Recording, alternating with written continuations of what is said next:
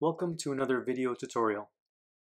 In this video, I will show you how to quickly set up a quick announcement bar.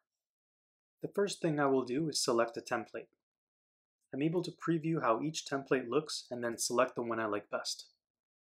Next, I will edit the message that will be displayed on the bar. I'm having a summer sale, so I will add this message to the bar.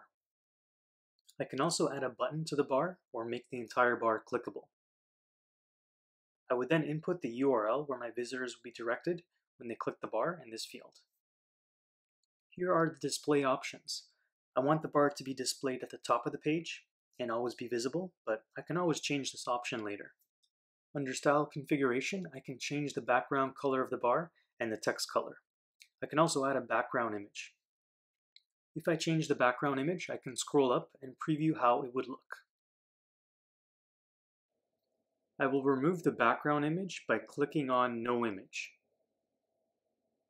When you select the background image, the opacity is automatically adjusted to 0. When removing a background image, please remember to readjust the opacity setting. There's a wide selection of fonts to choose from.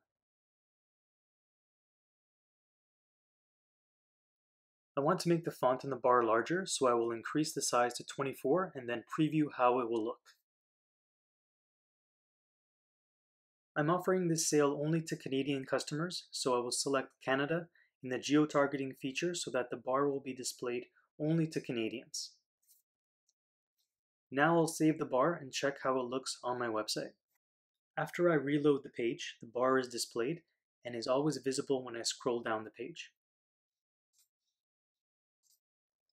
Thanks for watching. Stay tuned for the next video.